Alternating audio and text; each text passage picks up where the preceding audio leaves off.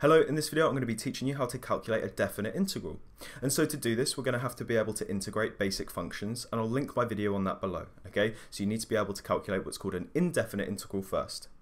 So a definite integral is very similar to just integrating something normally, except it has what we call limits on the integral. Okay, so for example, say we wanted to integrate 2x with respect to x, a nice easy integral.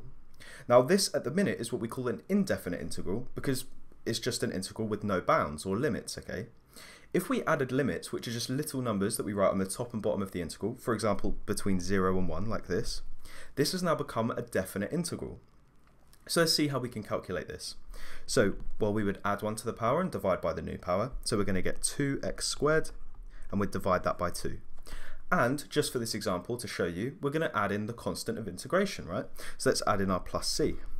So the difference is now, because we've got these bounds, okay, or limits, and this is a definite integral, we have one more step to our working. We need to add square brackets around this, so let's add them in. And then we write the limits on the right hand side, so between 0 and 1. From here, all we have to do is substitute 1 into our integral we calculated, and then subtract the same thing but where we've substituted in 0. So let's do that here. So if we substitute in 1, we're going to get, well, 2 multiplied by 1 squared is 2, divided by 2 gives me 1, so we get 1 plus the constant of integration, and then we subtract from that the same thing but where we substitute in 0. So when we substitute in 0 we get 2 multiplied by 0 squared divided by 2, which is 0, plus the constant of integration, so plus c. And if we calculate this we get 1 plus c minus c, and this gives us an answer of 1. And you'll notice that the constant of integration has disappeared, okay, when we've calculated the definite integral. And so for this reason, when we calculate definite integrals, we don't need to bother adding in the constant of integration. We can just integrate it, forget about the constant, and then put in our limits. So there is a standard rule that we can use for definite integrals, and it comes from what we call the fundamental theorem of calculus, which is what you'll cover if you do maths like at university.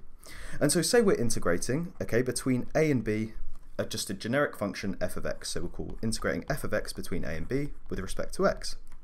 Now say when I integrate f of x, my answer is capital F of x, okay? Let's write it down, and you'll see these steps are very similar to the one above. And I'm going to substitute in my limits. So I'm going to substitute in my limit b first, so we're going to get capital f of b, and then we're going to subtract capital f of a, okay? And so you can see here this is kind of the generic rule of integration or calculating a definite integral. So let's take a look at one more example, even though we looked at one above. So we're integrating between 0 and 3, 3x squared. So we're going to add 1 to the power, divide by the power, so we're going to be left with 3x cubed divided by 3, which is just x cubed. And remember our square brackets. And also, we don't need our constant of integration because we're integrating between 0 and 3. So now I'm going to substitute in 3 for x, and we get 3 cubed. I'm going to subtract when I substitute in 0, 0 cubed. And so my answer is 27. So that's how we can calculate definite integrals. Hopefully this was useful. If it was, like, subscribe and share, and go over to my channel for tons more tutorials. Thanks for watching.